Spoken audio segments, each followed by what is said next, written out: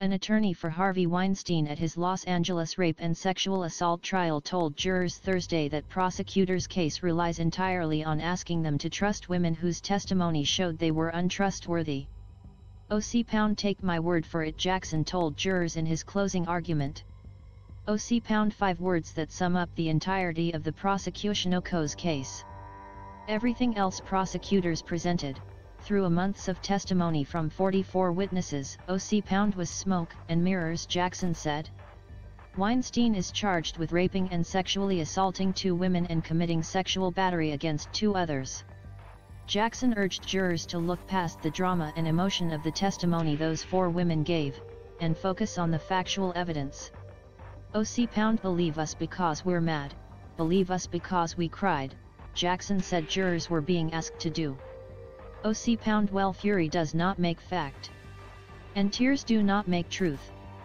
Jackson said the stories of 2 women who Weinstein allegedly sexually assaulted on back-to-back days in 2013 simply nenever happened.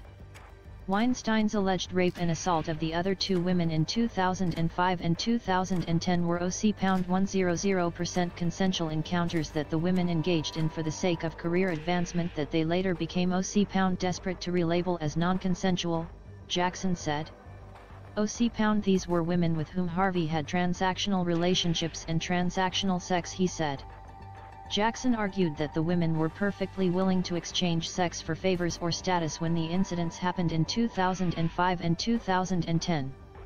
But after the Me Too explosion around Weinstein with stories in the New York Times and the New Yorker in 2017, they were regretful. They played the game. They hate it now, unequivocally, Jackson said. But what about then?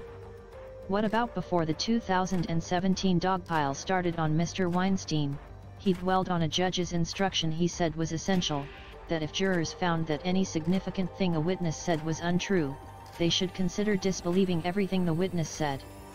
The defense is set to finish its closing argument in the afternoon, and after the prosecutor's rebuttal, jurors will begin deliberations. Weinstein is already serving a 23-year sentence for a conviction in New York. Prosecutors completed their closing argument earlier Thursday after giving most of it Wednesday, and urged jurors to complete Weinstein's takedown by convicting him in California. It is time for the defendant's reign of terror to end, Deputy District Attorney Marlene Martinez said. It is time for the Kingmaker to be brought to justice. Follow AP Entertainment writer Andrew Dalton on Twitter, twitter.com/AndyJamesDalton. For more on the Harvey Weinstein trial, visit https://appnews.com/hub/Harvey Weinstein.